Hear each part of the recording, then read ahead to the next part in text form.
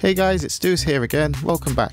Now today we're going to be looking at some more fantastic music tech tips designed to speed up your workflow and get things moving along smoothly.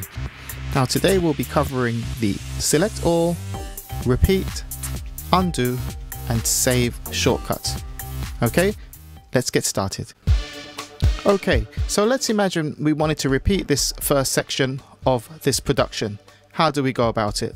Let's have a look. First thing we want to do is hold down the Command key and press A to select all. Command A. Okay, now to repeat, Command R. And if you hit Command R again, it will continue to repeat each time you hit it.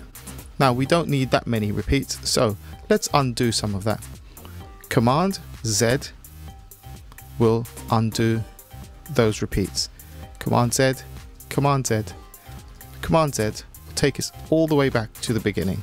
Now Command Z is probably your most useful key command in this whole series.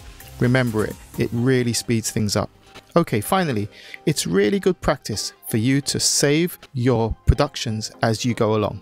This is great because if there is a power cut, or if your battery dies, or if you make an error, you can always go back to the last saved position. Now, saving is really easy in terms of key commands. You simply hold down the Command key and press S, and Logic will automatically save. Command S.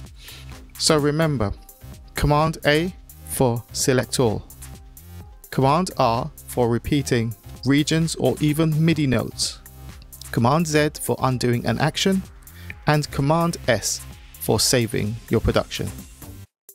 Back soon with some more quick fire music tech tips for you, and if you found this video useful, remember to like it, drop me a comment and subscribe. Until next time, peace.